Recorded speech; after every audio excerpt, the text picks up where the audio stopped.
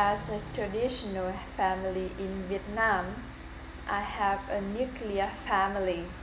My family has 4 members, including my parents, my sibling, and me. My family's main occupation is related to education. My younger brother is a 6th grader. My mom and dad are nearly 60 years old. My mom is a junior high school teacher. She has black hair and a slim body because she usually does exercise in the morning. She often teaches me and my younger brother. When I face a problem in my life, I always have my mom solve it with me. My mom is willing to help everyone when they need her help, so she is respected and loved by other people in the neighborhood. Not only that,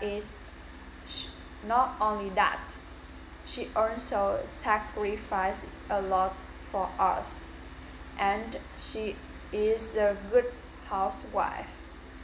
My dad is breadwinner of my family because he spends all of his time earning money for my family. Because he is a high school teacher, he is very busy.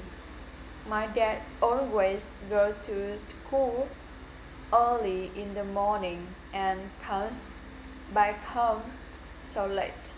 He cooks very well and he always thoroughly cares for us. My brother is Tuần.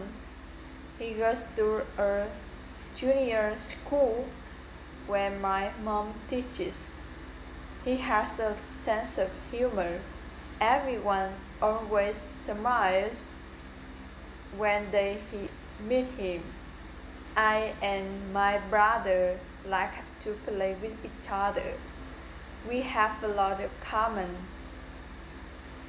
interests. For example, we always go fishing and do sports on the weekend.